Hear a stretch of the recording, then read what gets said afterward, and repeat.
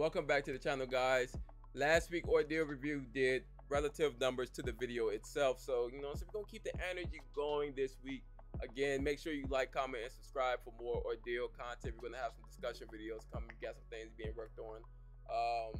Now, like we did with the last chapter review, we're just gonna be scrolling through the chapter, you feel me? We're just talking about different points of the chapter, you feel me? So like before, like the chapter, comment on the chapter, subscribe to Ordeal on Webtoon and on YouTube, and subscribe to me, and like the video, and comment on the video. Do I gotta keep saying this? Y'all just not gonna... Anyway, let's get started with the review for chapter 86 of Ordeal. So now, just like before, whenever Brent does the preview, it's always indicative of what's going to happen, who we're going to be focusing on for the chapter in of itself, right? So now, the very first panel, I know with the Rocky book, he says that the very first panel of your initial chapter is supposed to captivate the audience. The very first panel, we get 3 different people. We get the GOAT, Jamie Altham Thomas. We get the GOAT, Tevin, Matthias, Charles. You feel me? And then we get the GOAT, Anton, King. You feel me? And so now we're going to know that this chapter is mostly about them. When I initially did the reaction, I thought that this portion right here, hold on, because we're still in the preview phase. I thought that the very initial portion of the current events of the chapter, I thought this was Jorn. I thought this was Jorn because Jorn has a similar tint around his fingers for the immortal hide whenever he just uses it on a portion of his body. I should have known by the sky itself that wasn't Jorn, because there would have been some trees around here, because Jorn and Shay still in a different location. I think they're still either in the training location or they're rated at a specific location, and I'm guessing it's going to be closer or the closest to the boxes of life and death, or the building where the boxes of life and death, or the location where the boxes of life and death is located. You feel me? And so I thought this was valid, but the fact that you get her, she's commanding the troops now. Remember when she was initially introduced, she was one of the grunts. And so we see the progression not only on the hero side, but the progression of the army on the villain side as well. We don't often really get to see that. We usually just get to see like the end result of them being successful in their endeavors, and then the next time we see them, they're promoted.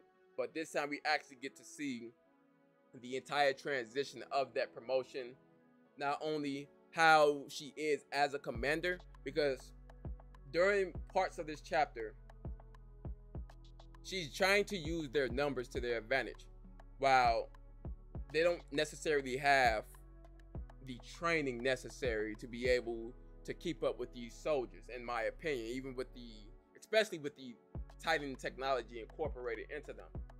One thing I do enjoy is the other inspector actually giving the command, because one thing that's important in war, or at least in previous points of war, it's still relevant now, but more like 1800s, 1700s and before type of war, you have the one commander, he has to actually have the respect of his troops for them to listen to him. So when he said hold, yes, it's a chain of command, but they also respect his strategy as well.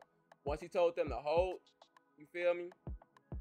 Because he gives the position to hold the troops, but he tells them to fire the weapons. Now I love how you see that. So even if he says like, yeah, fire the weapons, shooting fish in the barrel, hold troops, but fire the weapons. You see that in the chapter, and so you kind of can see like a little bit of the strategy being incorporated in this war. And if you just have like just a ton of people just throwing hands, that's not really a war. That's a battle royale. You need commanders. And one of the things that I really enjoyed about this chapter, it's a little bit further in, but we can talk about it now since we're talking about commanders, is that when he said if you identify anybody as the commander, you feel me, you kill them. That way the troop don't know what to do. They don't know exactly what's going on. Although Inspector Ian and I can't think of Lieutenant, I'm just calling him Lieutenant, I can't think of his name right now. Lieutenant, although they actually had the element of surprise, or they pretty much speed blitzed everyone when they were still like running towards them. They wasn't expecting them to come at them that fast. They're wiping out these Titan soldiers with ease. but they wasn't there when they actually killed, well not killed, but when they actually extracted the information from the Prime Minister of Greenland. You feel me? So they wouldn't necessarily know who exactly the commander is, which is fire. So you just see them mowing down a bunch of soldiers, and that's like one of the fire things in the chapter. Is one guy, this guy right here, who I thought he had like a void type talent, because you see him, it looks like he put the shells itself into those look like 50 caliber shells, but he looked like he stopped their motion in of itself. You feel me? So either A, I feel like he either has a haste type talent where he can pretty much take the inertia away from people, basically slowing things down or taking the inertia away from objects or the potential energy away from objects, and thus just slowing everything down or stopping it completely. You feel me? As long as it's within that small vicinity. However, that small vicinity also makes me think that it's a talent in of itself. Like everything within the circle is in his control, but we don't get to see him actually fire it back or anything of that nature. So let me know what you guys think, what his talent is down below this guy right here. It was a fire. It was kind of fire, I'm not gonna lie. So now we got the lieutenant going crazy. And although he's dead, like I said, they speed blitzed in front of everybody, you know what I'm saying? I got killed in the middle of the chapter, you feel me? Wolphnara right there, he got smoked, you feel me? But one thing that's really important is not him mowing everyone down. It's actually this portion right here. This is probably one of the most important portions for this part of the chapter. And the reason I say that is because it shows you that they are at war, you feel me? These Titan soldiers think that these cold soldiers and these people with the Titan technology have their morals pretty much being led in war by their morals. And we can clearly see that this is not the case. And when he said, what, you're gonna arrest me? He's used to actually that moralistic compass guiding the protagonist, but it's war. You can't spare any chances. So when the lieutenant just shoots him in the head blatantly after that question, it goes to show you what kind of battlefield this is going to be. This is going to be one of those battlefields that drags out everything in someone, that emotionally breaks some of these soldiers. Some that not emotionally, but mentally break. It may mentally break one of our cast members. You feel me? And that's just one of the things I kind of thought about when I seen this portion of the chapter. Fire. You feel me? So now we got Expected Ian. He's the person who has the most experience with the Titan technology. We know when it was initially sold in season 1 that it was a prototype. He has 2 spears like before, but the fact that he just did this AoE slash fire, you feel me? The transition from him hopping on the horse, him unsheathing his weapon, you feel me? And jumping off the horse and then killing what, 1, 2, 3, 4, 5, 6, 7, 8, 9, 10, 11 people in one fell swoop. Fire. I'm not gonna lie. That's fire. You feel me? So now he also pretty much activates his jets as well. We switched over to Tevin and Anton. I'm thinking Tevin and Anton was gonna fight Kagaya, you feel me? Just like they start the fight this chapter. However, we have some dialogue, you feel me? It seems that Anton is like usual expressed in his character throughout the story that he's the most laid back. He doesn't really pay too much attention to the intricate details of what's going on. But when he seen Kagaya, he said, hey man, you're the guy who killed my uncle, man. He's not my uncle, but he's my uncle, man. So he doesn't necessarily care who he is. It's just one of those that he affected him. So now you see actually Anton is getting angry. And Anton is usually the neutral. You feel me? And the fact that he's kind of getting angry right now. Tevin, he's on something kind of different this part of the season. Because we know that when Shay killed the fish guy, I can't think of his name right now. He has the talent where if he smells blood or ingests blood, he goes into frenzy shark mode. I think it's like season 1, episode 5 through 7. And when Shay kills him, Tevin has this dialogue like, I wish I didn't let you shoulder that burden by yourself. If only I would have noticed what's going on. And after that, Shay changes as a character. He's more bloodthirsty now, you feel me? Bloodlusted, you feel me? Because it's more of necessarily putting a permanent stop to the evil rather than using the ethics of today's society and arresting them. He is more of like, all right, we just gonna kill him. And so with Tevin, we see that Kagaya kind of affected him. He affected all the wolf cubs personally. And so he doesn't even necessarily want to just like beat him and secure the passage. He wants to kill him at this point. He wants to pretty much make this man paralyzed. He wants to break his neck. And so Tevin always been kind of like the light-hearted one in a group in regards to what they should do with their opponents. He's never really been the one to want to kill his opponent. And we seen with Gatsgon that broke Tevin. We seen that it broke him because he was partially in hide form. You feel me? So mentally he wasn't really able to be the tank that everyone needed, because once the tank is broken, it's of no use. So he couldn't really manifest his hide. Whether it was due to exhaustion, because he did go into overdrive and in Leo form, you feel me, in lion hide form. But mentally, you could see throughout the rest of the arc at that time that he was broken. You feel me?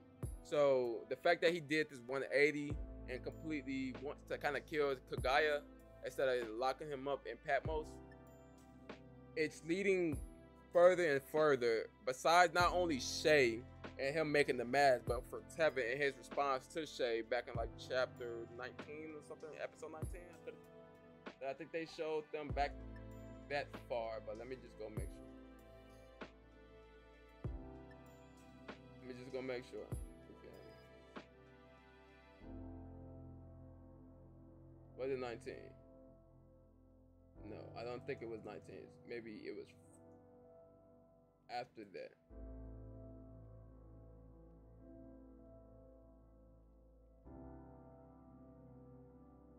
Let's check. We gotta check, chat. Really important. It's not this chapter. Not that chapter. For sure, it's not that chapter. Chapter 34. Episode 34. Season 1, episode 34. So now we're leading more and more into that type of future, you feel me? So one of the things I really enjoy is that although these guys they're still young, they're still wet behind the ears, they're starting to understand what it really means to be a protector, you feel me? And Tevin actually kind of learned that lesson towards the end of the last encounter in season 2 with the other guy. Hold on, I'm trying to go back to the current chapter. Hold on, we just gonna do the easy route. I'm not doing that. We're not doing that. Bob, bingity boop. Okay. So now he knows what it means to be a protector. And we kind of see that character being shaped in this interaction with Kagaya. He is considered one of the god tier later on.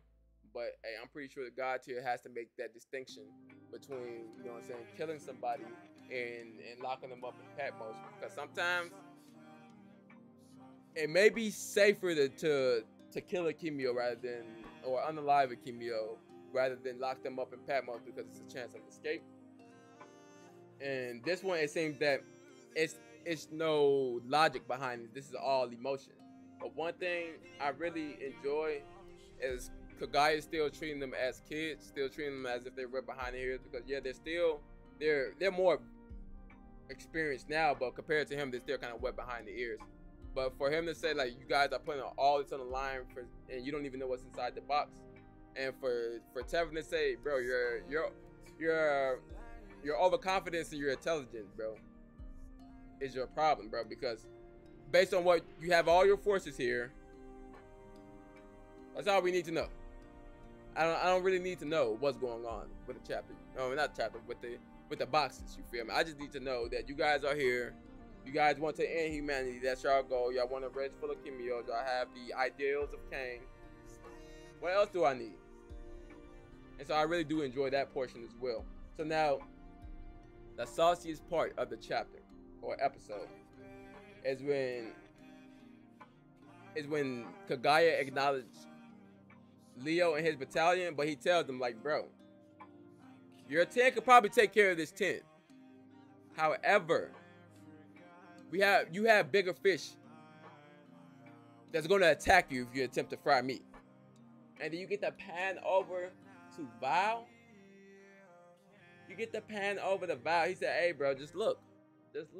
Just this one thing right here. This one thing right here is so fire to me, bro.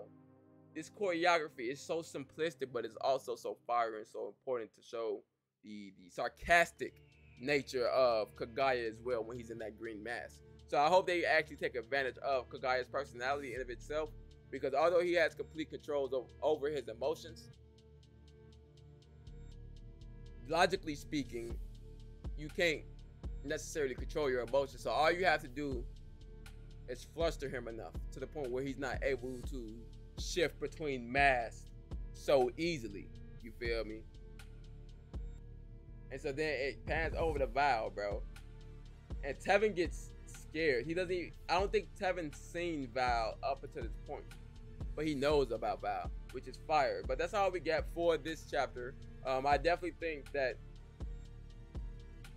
I want to say that Jamie's gonna pretty much take care of all the troops. Val's gonna watch Kagaya, and then if Kagaya needs any help, he's actually going to jump in, and he's gonna hit Anton. He's not gonna hit Tevin because he's gonna try to hit Tevin, but he's not gonna be able to draw blood from Tevin because of Tevin's hide and his durability, because he is in Rhino hide, which has the most durability out of all of his hides. But Anton, he's really susceptible to getting stabbed. He's been getting shanked this entire series. He's been getting shanked this entire series. So for him to be able to stab Anton is more likely, and also we'll get more of an explanation of his talent, because we've seen his talent being used, but we don't know exactly why Leo told Rakesh not to get stabbed by his talent, or don't let him slash you with that sword. But anyway, this is all I got for this review. Make sure you guys like, comment, and subscribe down below. Let me know what your thoughts is, 'cause you know what I'm saying? Hey, boy, your boy be reading them comments. Your boy be reading them comments. But anyway, being boy wolphnara, I'm out.